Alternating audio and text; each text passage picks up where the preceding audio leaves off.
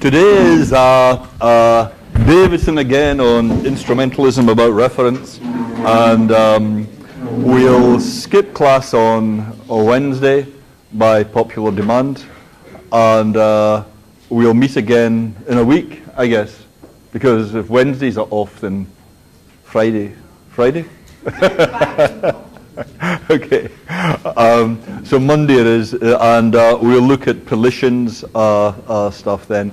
Polition's an experimental psychologist, but his stuff on reference is some of the, I think it's where the subject is today with Polition's kind of approach to reference. Not so much the details of what he says, but that type of approach.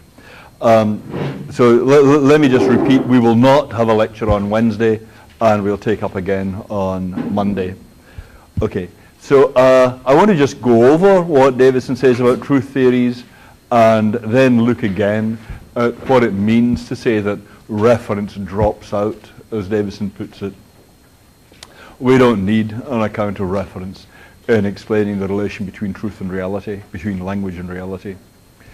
So remember the idea of a meta-language. Meta-language has, you're going to state the truth theory in a meta-language, and the meta-language has to have a name for every sentence in your object language and a translation or a copy of every sentence in your object language.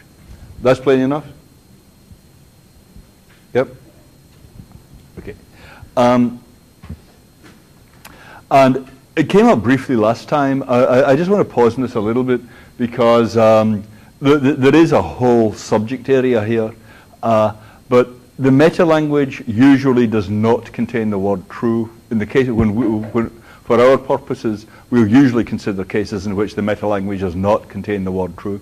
And that's kind of intuitive because true is a word that you use to comment on sentences in your object language when you're saying this one's true or that one's true. You see what I mean? If you say, this is a very long sentence, that's a way of commenting on a characteristic of the sentence of the object language. Saying this is a very true sentence is also a way of commenting on the sentence in the object language. The basic reason for this was set out by Tarski. It's, yeah? Luke? Sorry, in the last slide you said the meta-language usually does not contain the word true. For heaven's sake. When I say meta-language, but by meta-language, I was using I was using a convention familiar in the trade, whereby when I say meta-language, I mean object language. Let me rephrase that. Lucky this isn't being recorded. Okay. Do you like that better? Okay. Should I take that from the top? Okay.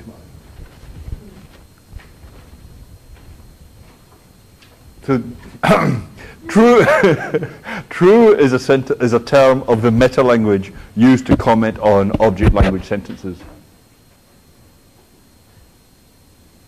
Is that now perfectly clear? Okay, as clear as it usually is. Okay, the basic reason for this is, Tarski pointed out, if you take sentences like, this sentence is not true, yeah, is that sentence true? Put up your hand if you think it's true. It is not true? It's not true. This is the liar paradox. Going back to antiquity, yeah. So if you say it's true, well, it must be false, right? Because if it's true, then it can't be right to say it's not true. So if it's not true, and it says it's not true, then that's true, right? So it's not true. No, wait a minute. Suppose it's not true, right? Suppose it's false, in fact. And then if it's false, then what it's saying is that it's not true. So that's right, so it is true. But if it's true, then it's not true. So which is it? Right? So really desperate methods are often resorted to try and explain what's going on here. Tarski gave a fairly simple... Wait. Yes? This sentence, does he mean by the previous sentence? It means that very sentence on the board. That very sentence on the board. Yeah. See, from the one quotation mark, from the left quotation mark to the right quotation mark, call that sentence S, right? Yes? No. Call that sentence from the left, from the T to the U, to the E, I mean. Maybe we should have skipped today too. From the T to the U, right? Call that sentence. Sorry? E. Blast it. Right, from the T to the E, call that sentence S. Yes? That's a good name. Okay. So when we say this sentence, that is referring to S. Okay. And that's the question, is that sentence S true or not true? Yeah, you can't figure that out. Yeah. I mean, you get a contradiction, whichever you assume. So Tarski said, what's going wrong here is that true here is being used as a term both of the object language and the meta language. It's being used to comment on the whole sentence, so as a term of the meta language, and as a term of the object language, just as a constituent of the sentence that you're commenting on. Yeah? Yep. I see his point, but isn't it that in the object language is true is contained in every assertive statement? Like, doesn't phrase say the sky is blue is the same thing as saying the sky is blue is true? Anyone has to acknowledge that there's something very similar about saying the sky is blue and saying the sky is blue is true. Yeah. This is like a syntactic restriction that you're not getting a proper sentence here. Okay. So the sky is blue is true is well, it's just syntactically different to the sky is blue. Yeah. So the idea is you're just syntactically, this is just bad grammar to have true in both ways. That's consistent with saying that thing about sameness of meaning. Yeah. They're not quite the same in meaning anyhow, but that's a separate point. Yeah.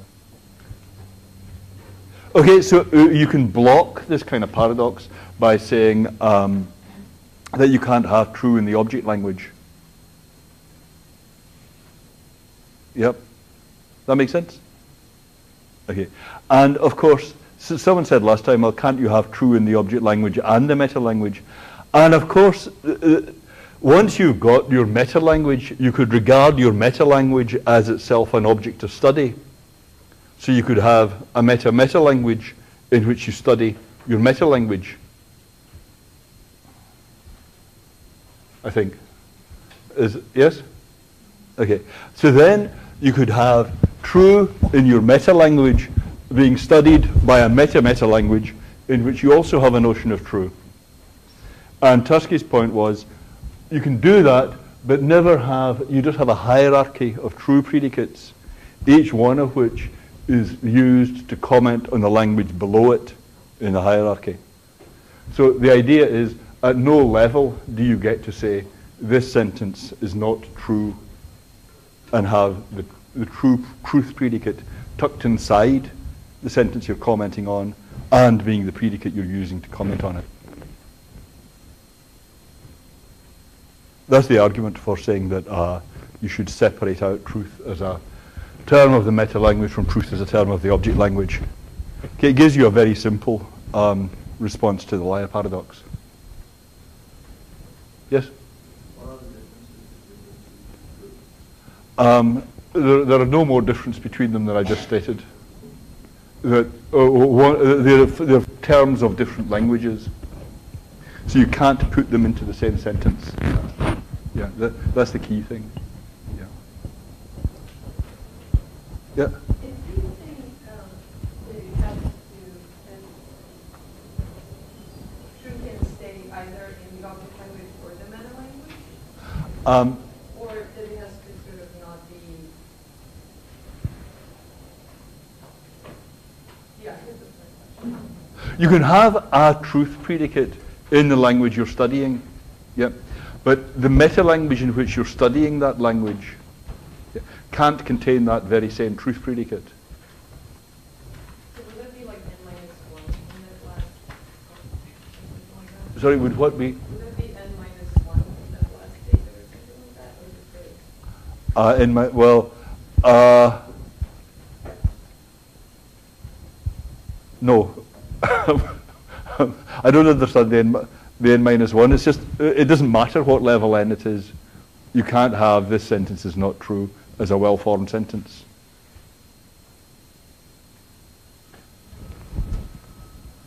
And then if you do that, you block the paradox. Yes? Does that mean you have to have different meta languages for different natural languages? Like Lanesia, Blanche would be require a different meta language than Snow is like. No, I don't see why. You could have the same predicate in a single meta language for both French and English. So both, all natural languages would constitute the same object language? Well, not the same object language, but they just have the same predicates applicable to them. Like long or short could be used as terms in the meta language for sentences in English or French. Similarly, you could have true in your meta language being used as a term applicable to sentences in English or French.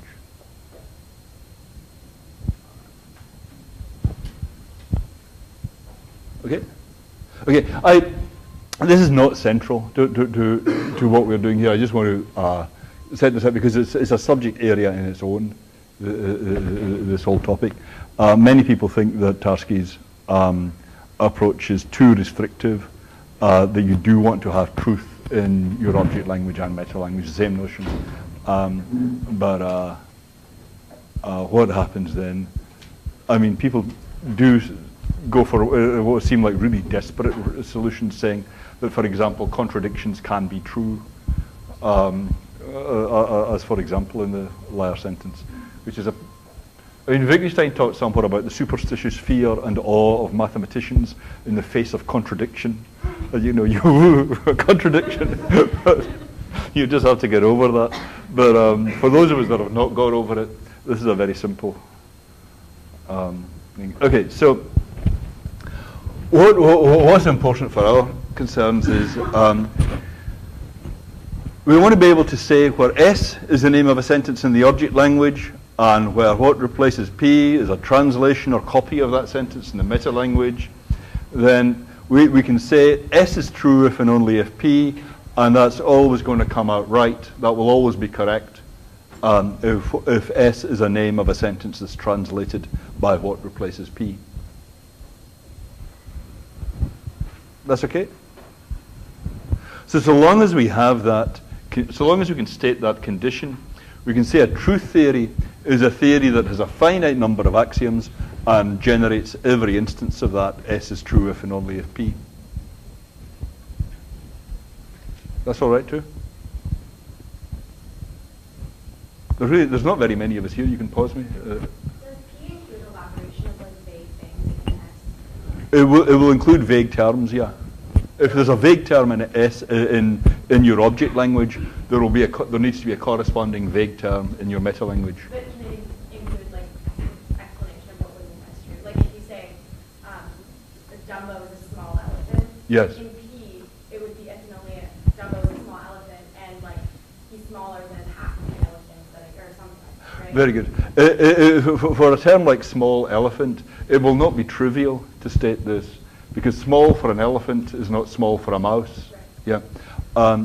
So you need some way of articulating what that relativity is of small to the predicate it's been coupled with.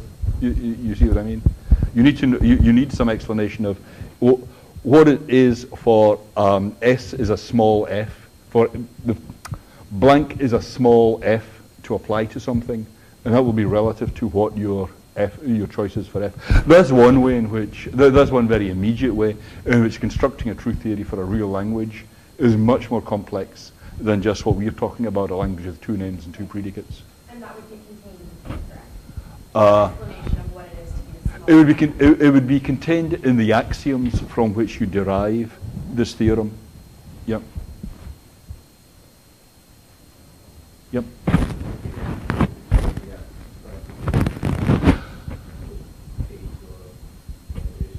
You go to the idea is that you state axioms from which you can derive all of these theorems. Is that? I'm sorry. I meant to be playing back what you just said. Is that what you meant? Yeah. So that, I mean, you wouldn't have to, you would know that P is true without doing the whole P is true, right? You would know that P is. It won't go. What's replacing P is just a sentence, right? So in my simple example, it will be something like Raleigh smokes. So it will be if and only if Raleigh smokes. So how would you know that that's true? You just have to know who, to understand it, you just have to know who Raleigh is and what smoking is. Yeah.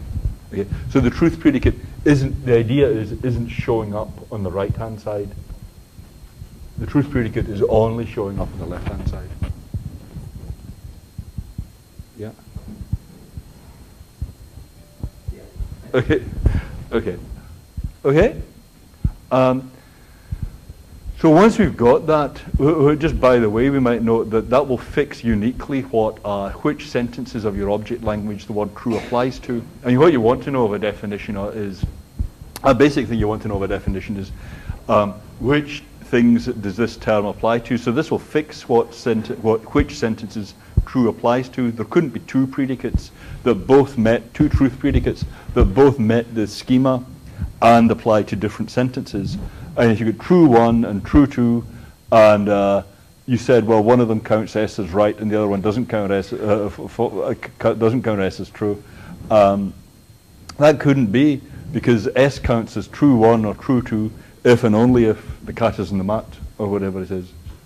So the truth predicates will apply. That fixes uniquely what the extension is of the truth predicate.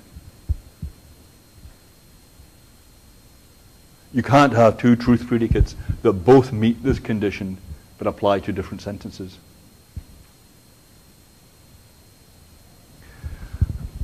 Suppose you did. Suppose you had S and you get true 1 and you get true 2. Yeah, and you say true 1 applies to S and true 2 doesn't apply to S. Yeah, so they disagree as to which sentences count as true. Suppose that happened. Yep. So are these two truths like different theories of truth, or? They're just two terms that both meet this general condition. That S is T if and only if P.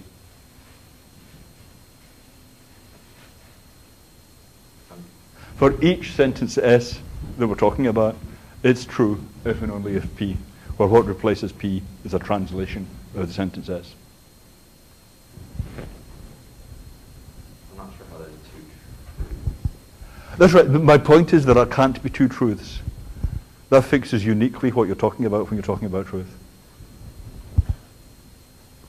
Because suppose there were two predicates that disagreed on a sentence S.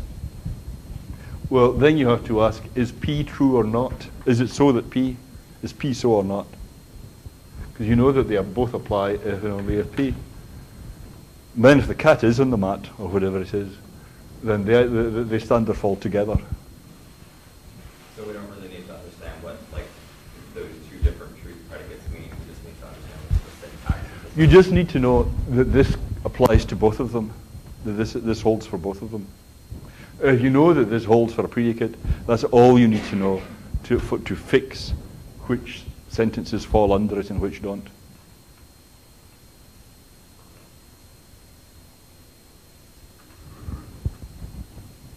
We can get back to this. Okay. So, if you remember our language with two names and two predicates, remember that one? Okay, so shall we just run through that? I say Raleigh smokes, and you come back with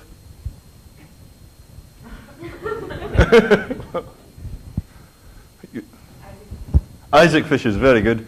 And I say, well, Raleigh fishes. Isaac smokes, exactly. And then the long day is done. Okay.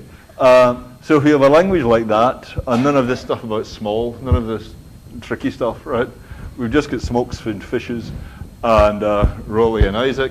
Then we can have two axioms for the names, Raleigh refers to Raleigh, Isaac refers to Isaac, and smokes applies to X if X smokes, and fishes applies to X if X. For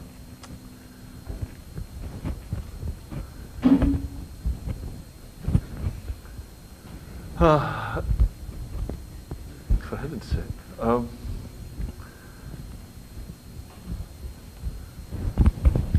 X fishes. So then we've done it. That is a Davidsonian truth theory for our little language. Once you've explained how you put the predicate and the name together, so you know that the predicate coupled with the name gives you a sentence that is true if the predicate applies to what the name refers to. Okay, so that's a general idea of a truth theory. And you see that it's going to be complex to do it for particular areas of English, but the general thing seems quite perfectly feasible. And that is normal today, that is conventional today, is how people think of doing theory of meaning.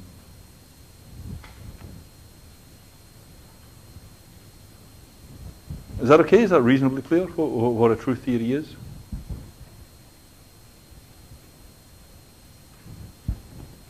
This is your chance to complain if it's not.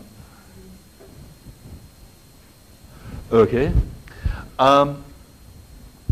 So here's Davidson explaining what's going on and giving up the concept of reference as basic to an empirical theory of language. Notions like the reference of a part or the reference of a name or what the predicate applies to, these are theoretical constructs whose function is exhausted in stating the truth conditions of sentences. The meaning theory assigns no empirical content directly to relations between names or predicates and objects.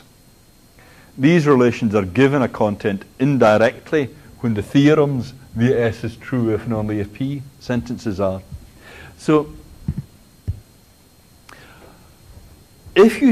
when you have this S is true if and only if P thing, then that takes for granted the notion of meaning. It says, that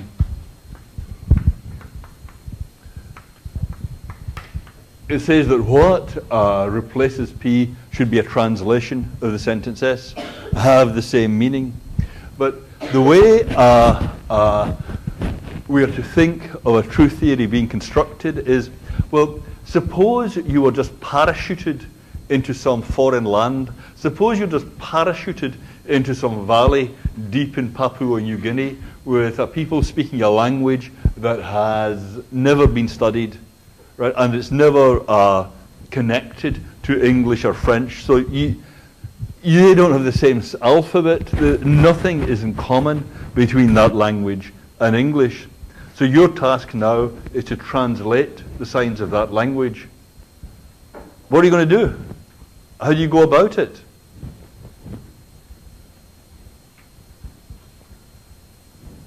Go on. What would you do? Yes? You would first come in contact with them. Okay, so you came in contact with these people. With the locals, that's right, yeah. The locals, yes. I guess you have to, I don't know how you would ask them, but you would point to a tree. Point to a tree, but yeah, good, yeah. And then there would be... Yeah, really just to express puzzlement. Wait, and wait. Yeah. For response. Yes. Well, I think that's right. I mean, I don't really see what else you could do. You just hang out with the locals and see what they say, and you hope that they're going to be sufficiently helpful to say things like, in local, that's a tree. And you just do it repeatedly and see if it's the right. Right. So the thing here is, when you're doing that, what you're getting from the locals is always going to be something at the level of a sentence. You're going to hear them saying, that's a tree. And you're going to say in native, and you translate that as that's a tree. You never, just because language always operates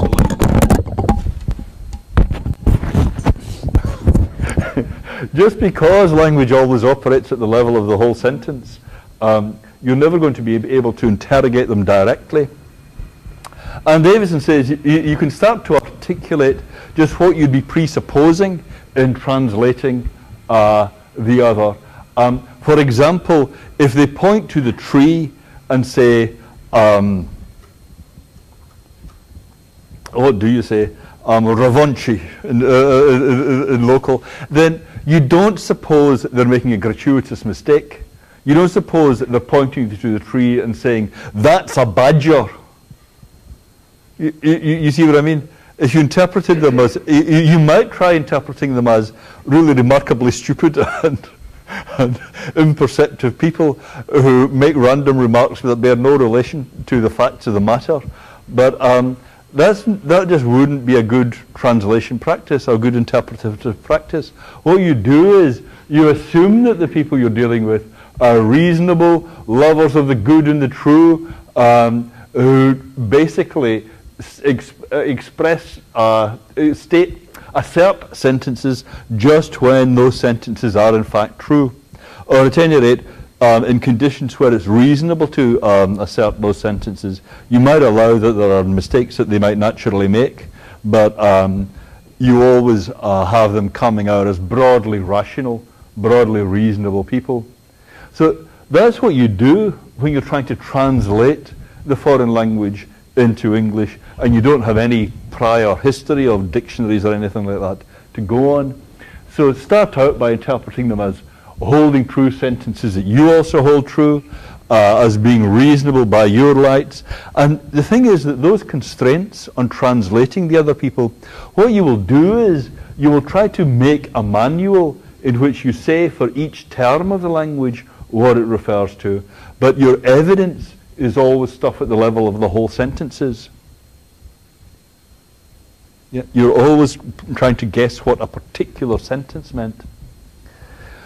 So in this view, if you get two manuals that both have the same sets of axioms specifying references and satisfaction conditions for the predicates, then if they give you the same theorems, S is true if and only if P, then it would make no sense to wonder whether one is right and the other is wrong.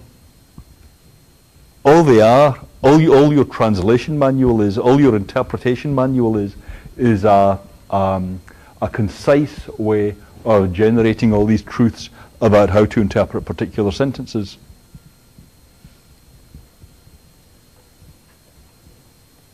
Yeah, that's all you're doing. I mean, when you're out in the field, what you want to know is what some particular utterance meant, what some particular sentence meant. All you use the set of axioms you've got for is generating the truth condition of that sentence. So if you get, it's just an abacus, it's just a calculating device to let you predict what the truth condition of any sentence of the language is going to be. So if you get two manuals that, two sets of axioms that give you the same biconditionals here, then it's going to make no sense to wonder which set of axioms is the right one. How about that? Is that okay? Yes? So say if they try and communicate with ostension and they just point like a rabbit, do we just take them as saying low a rabbit? Yeah, if they point to a rabbit and then say gavagai, as it might be, you take them to be saying, yes, low a rabbit. Not low a badger, low a squirrel, low a truck. Yeah. Take them as coming out right. Yep. Why do you assume that they're operating at a sentence level when in actuality they could just be pointing at something and saying rabbit? Well, if you just use that one word, rabbit, I take it that's equivalent to saying lo a rabbit, if you see what I mean. Or there goes a rabbit. In a sense, could that be possible? Sorry? I said in a sense, but could that be possible for confusion? Because there are extra words there. There are extra words there. Well, there's such a thing as a one-word sentence. I mean, the way you're using rabbit there is as a cry with which rabbithood is greeted. You see what I mean? Yeah. Yeah. And it can be right or wrong, depending on whether there's a rabbit there. It has a truth value.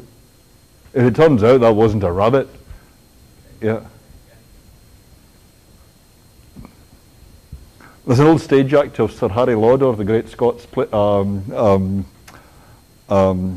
wherever he was, where he's waiting for the girl he loves to come over the moors, and he keeps saying, it's her. No, it's a rabbit. Anyway, this is by the way. Okay, so the sentence, you write the sentences that will be very helpful to you as entry points will be one-word sentences, but it's a single word being used as a whole sentence there that can be right or wrong. Yep.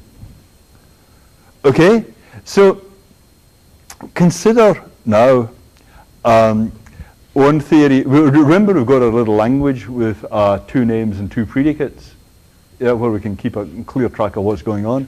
Suppose you've got one set of axioms that says Raleigh refers to the place 1 mile west of Raleigh. So this theory does not say Raleigh refers to Raleigh. This says if this is Raleigh, then the name Raleigh refers to the place 1 mile west of him. Okay? That makes sense. And now suppose you have the similar axiom for Isaac. It says Isaac refers to the place 1 mile west of Isaac. So that's a different theory, right? It doesn't say Isaac refers to Isaac. It says Isaac referring to this place. And suppose that for the predicates, you have smokes applies to a place if the person 1 mile east of that place smokes. And fishes applies to a place if the person 1 mile east of that place fishes. So if I say this place fishes, then the way you find out whether that's true or not is go 1 mile east, find the person who's there 1 mile east, and see if that person fishes. Okay, so that's a different axiom to saying fishes applies to a person if they, just in case they fish. Yes? But does this come out giving you the same theorems as our original theory? Well, sure. Consider the sentence Raleigh smokes.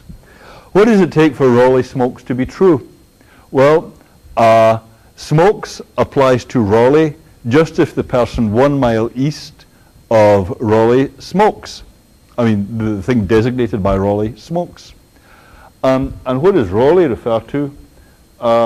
Raleigh refers to this place 1 mile west of Raleigh. So just to, here we have the noble lord himself. Here we have the place 1 mile west. So Raleigh refers to that place. So when I say Raleigh smokes, I refer to that place. And when I apply the predicate smokes to that place, I'm applying something that's true just in case the person 1 mile east of that place smokes. That is Raleigh. Yes? So this will come out true. Raleigh smokes is true just in case Raleigh smokes. You see that works?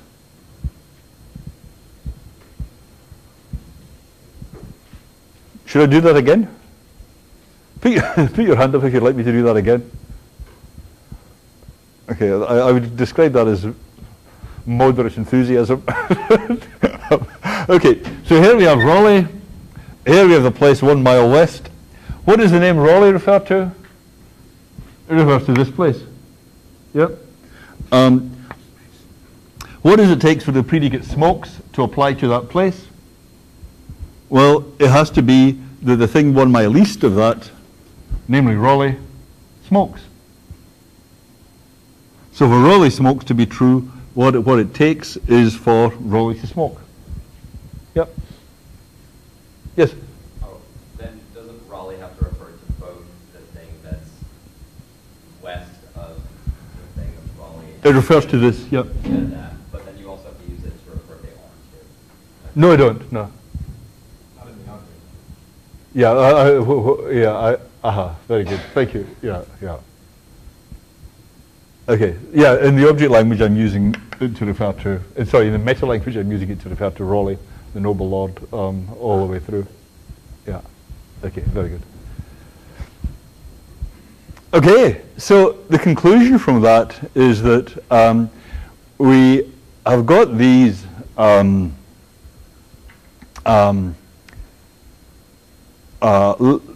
two sets of axioms here. Raleigh refers to the place 1 mile west of Raleigh. Isaac refers to the place 1 mile west of Isaac. Smokes applies to X if the person 1 mile east of X smokes. Fishes applies to X if the person 1 mile east of X fishes. That's true if and only if Raleigh smokes, okay? So if you say, what's the difference between that and our original theory, where the name Raleigh refers to Raleigh and Isaac refers to Isaac? Davidson's answer is, there is no difference. These two theories are exactly the same. It's like Fahrenheit and centigrade. When you say Raleigh refers to Raleigh, that's correct in one system. When you say Raleigh refers to the place 1 mile west of Raleigh, that's also correct. They're both equally correct ways of formulating axioms for our little language. So even in our little language, there is no way of saying determinately which thing any of these signs is applying to. So it really is reference dropping out.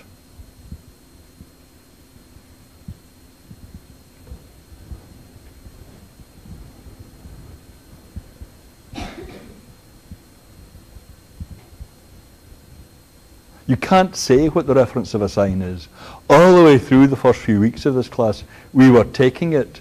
Girdle refers to a particular person. The morning star refers to a particular star. The general point here is that kind of assumption of determinacy is just a mistake.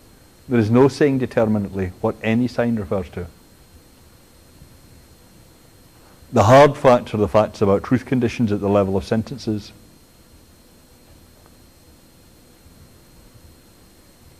Yep. I'm sorry, I don't see how this leads us to a lack of reference. It doesn't. It leads us to there being such a thing as the determinate, the unique determinate reference of a sign. Right, but isn't that just because we've stipulated Raleigh has two different ways of being interpreted? We didn't stipulate that. We discovered it, but I mean, it's just true, right? One way will do as well as another. Calling it saying it refers to Raleigh, saying it refers to the place 1 mile west of Raleigh. Right, but where did those facts come from? They came from the natural language as it's being used. That's right. And the natural language as it's being used is these facts about sentences. Okay. That I look at this individual holding his pipe and I say, Raleigh smokes. Yeah. So the hard facts are all these facts at the level of individual sentences. The facts that you discover if you were parachuted into the community.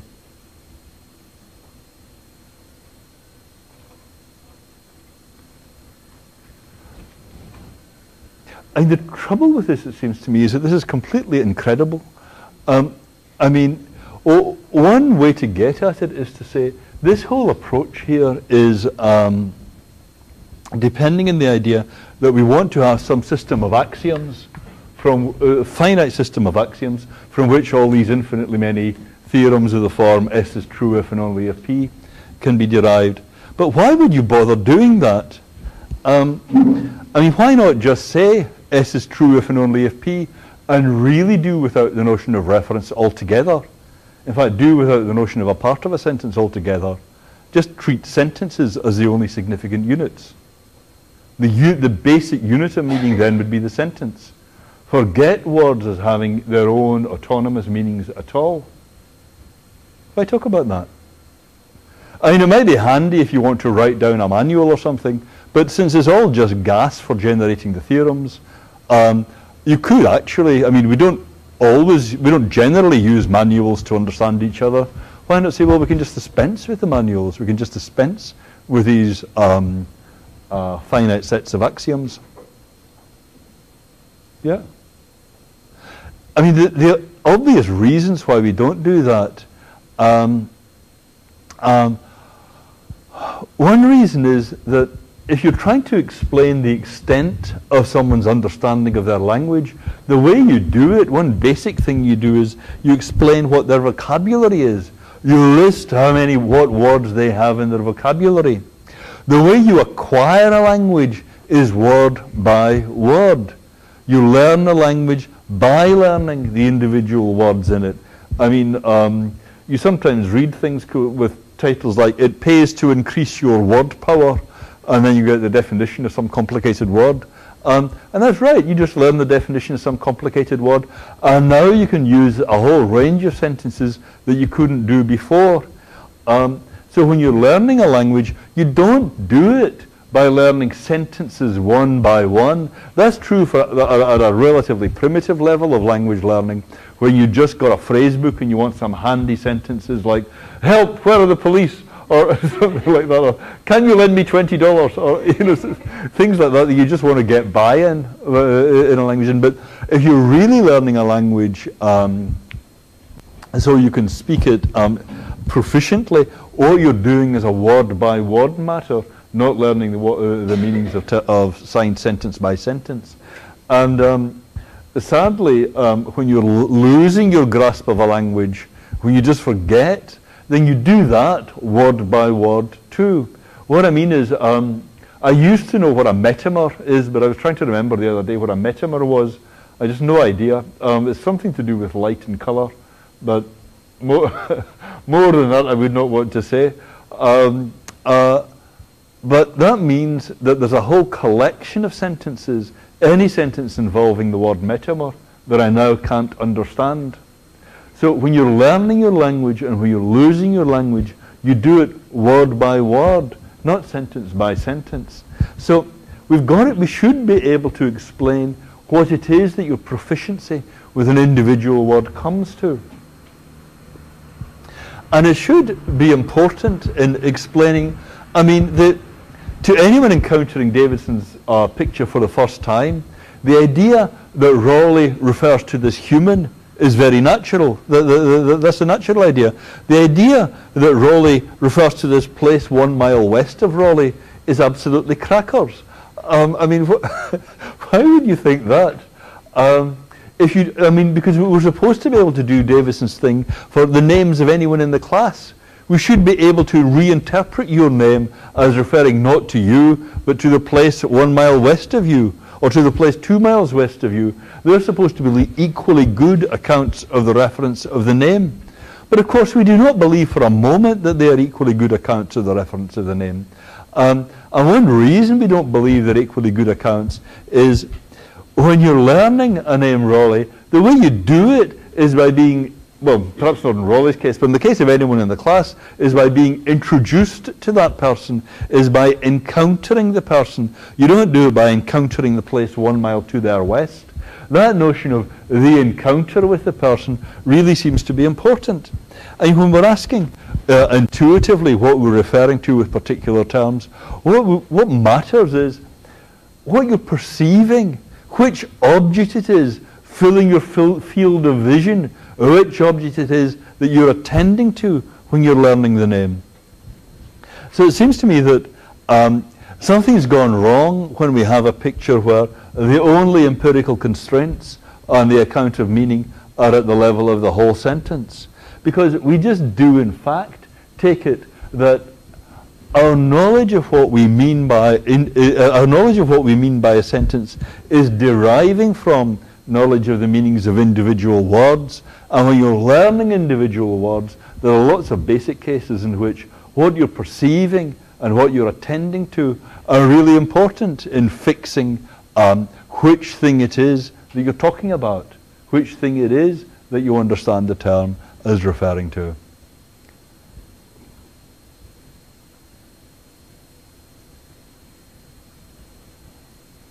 Okay.